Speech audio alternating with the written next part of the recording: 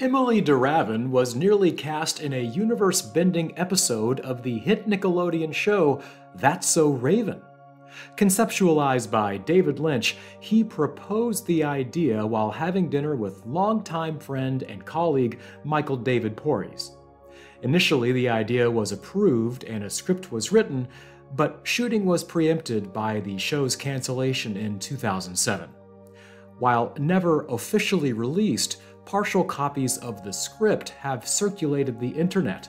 From what we know, Raven-Symoné's character, Raven Baxter, opened a supernatural portal while conducting a seance in the Bayside High School janitor's closet. The ensuing action sees Emilie de Ravin materializing as Raven-Symoné's doppelganger.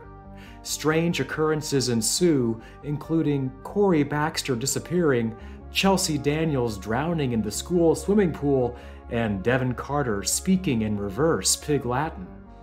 One prevailing rumor says Screech and Kelly Kapowski materialized to send Emilie de Ravin back to her own world by opening a never-seen locker floating in the basketball gym that makes harmonic noises when the fog rolls in.